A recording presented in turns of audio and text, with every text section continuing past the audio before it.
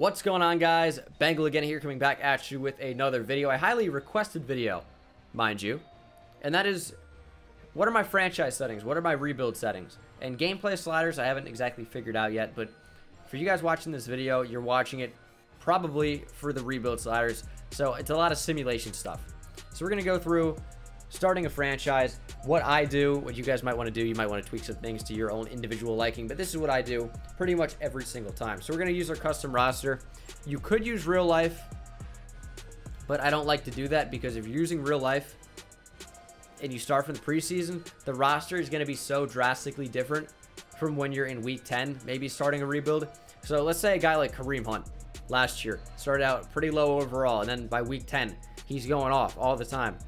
So you got to boost his overall. So he's like an 87 overall, maybe 86. He's boosted all the way up to something in that range. Hypothetical, of course, even though this did happen last year, something similar at least. And you start your rebuild. You're in the preseason, and he's still at like a 78. It's just not. And people, you know, watching the video up at that point in week 10, they're like, "What's going on? Why isn't Kareem Hunt starting?" It's because he sucks in the game. That's why. Well, you know, whatever. So we're gonna go ahead and choose the Jaguars here. And usually I will do a custom coach. For the fantasy style rebuilds where I'm trade focused, I always choose the trade influence package. For the realistic style rebuilds, it's more focused on drafting and progressing players. So I always do the coach XP package. Now, I could do expert scout because I know I'm going to buy coach XP anyway, but I just usually always choose coach XP. It's more player progression focused. So that's what I'll do. For the sake of this video, I am not going to be doing that.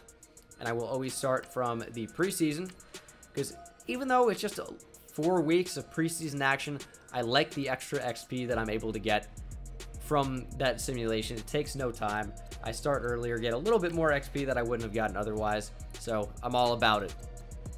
As far as commissioner settings go, the difficulty does not matter. I've received comments over the last few years in my rebuilds and franchise and all that. Oh, this is on rookie mode. These trades are too easy. Many of you will know that's stupid thinking by idiots mainly, and I hate to, if you're one of those guys, now you know, because I think most idiots are totally unaware that they're stupid.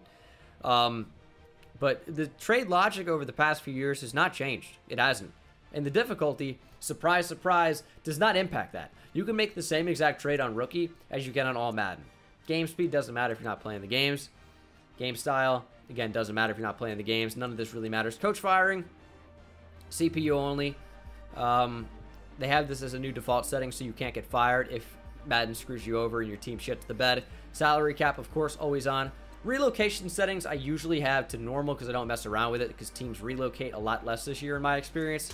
You can disable that, because if you're in the draft in year 4 and you're like, oh man, the San Antonio Sheriffs are on the clock, or the London Monarchs or something dumb, I don't really want to see that. I want to see the actual team because it's more realistic that way. Just my personal preference. Injury, always off. Pre-existing injury, off. The reason I do this, and of course when I do my actual franchises, and of course check out Giants franchise on the channel. You guys have been loving it so far. I appreciate the support a ton. Like and subscribe if you're new on this video, by the way.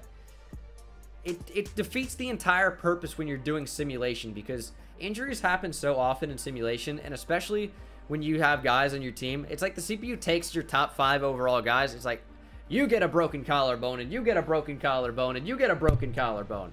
Just hit my mic. But, I mean, they're out for 9 weeks, and it's just, why? It defeats the entire purpose of the rebuild. It's to put the best players on the team, and then have no other variables besides Madden sim bullshit stand in the way. I don't want players getting injured. I don't want my starting QB getting out, and then an entire year is over. And then it takes me 6 years to do a rebuild because my starting quarterback gets injured every year. Practice squad stealing doesn't really matter. Player progression frequency, I usually have on weekly. Sometimes I do end of the season. I think end of the season plays a little bit better, honestly. But when I'm doing auto progress players, wherever that is, we'll get to that in a minute. We'll talk about it in a minute. But end of the season or weekly, it doesn't really matter here. It depends on what you're looking for. I think end of the season is better if you want to win games, because your team stays the same. You can auto upgrade or you can upgrade them manually, I should say. And then the other teams around the league won't get better until after the season, which could be good. So you could try that. Quarter length doesn't matter, of course. Season experience, I always customize this. Weekly training auto. I don't want to go in every week when I'm doing a rebuild. I'm doing a lot of simulating and and manually handle putting all these players through their weekly training to gain a little extra XP. Let the CPU take care of it. Trades and free agency, obviously manual. Off-season free agent bidding, manual. Injury management, irrelevant. Preseason cut days, manual. It usually automates anyway because I don't care. It's not really cutting anyone of value anyway. Contract negotiations, of course, manual. Scout college players. I have that manual at the off-season. I'll pretty much always start with auto because I'm doing a lot of simulating. I'm not going to go week by week for the sake of time and scout players every week. I'll do auto through the season, and then I'll take it over in the off-season. I'll change it to manual, and I'll scout in the off-season. You still get a ton of points. You can still find players you want. The CPU does an okay job of scouting the positions that you need. League advancement, you're going to handle that by yourself. Tutorial pop-ups off. I don't need to know how to scout every single time I go into the league. I know how to scout. It's been the same for years now. I know exactly how to do it. It's very easy. Tutorials on my channel, by the way, if you're having a little bit of trouble knowing what to look for. I mean the actual process of clicking A or XXX, whatever, to find out what they're going to be good at. Auto progress players, it depends. I would usually have this off. Last year I had it off. I liked it off a lot. This year, the only way to upgrade everybody at once is when you're coming out of a game, it'll pop up with the option. Or you can have it on and it'll do it, automatically week by week.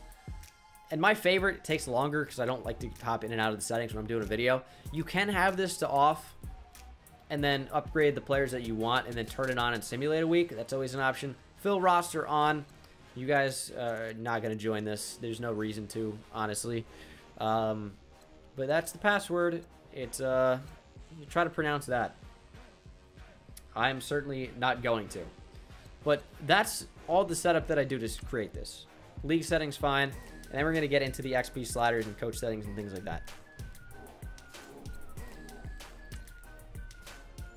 So gameplay sliders are clearly irrelevant.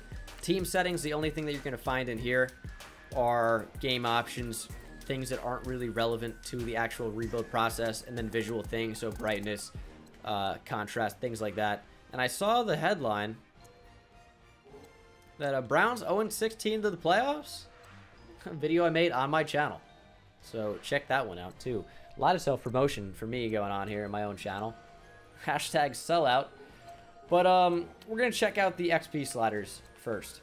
A lot of questions about these, and they're not fine-tuned. I've messed around with it a little bit, but this is pretty much what I found to work the best. So quarterbacks, I found that 170 to 180 works pretty well. They don't tend to get a ton of XP usually somehow because simulation's weird this year with QBs. So I like to have that pretty high at 180. And then halfbacks, I'll stick somewhere around 170. I use my XP sliders higher last year than I do this year. I think it upgrades differently. Tight ends tend to upgrade at a pretty good rate. I would go 165, 170. We'll try 165 here. And then wide receivers, they upgrade at a pretty good rate as well. I like 170 for them. Fullbacks never get any XP. So to get them a little bit more XP, I jack that up to 300. They don't upgrade anyway, so they might as well upgrade a little bit more than nothing. Tackles, offensive line generally does not upgrade too fast. I think 180 is pretty good for offensive linemen in general. Tackles, guard, center, that's what we're looking for. So defensive ends, it's tough. Sometimes they'll go off, sometimes they won't. I think 180 is generally a pretty good baseline for defensive ends.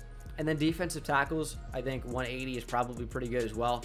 Middle linebackers, I think 170 is fine. They tend to get a lot of XP at some instances. And then outside linebackers, I like 170 as well. Cornerbacks, a little bit wishy-washy. I think 170 plays really well. 175 plays super solid as well. And we're going to do the exact same for free and strong safeties also. So that's pretty much what I use.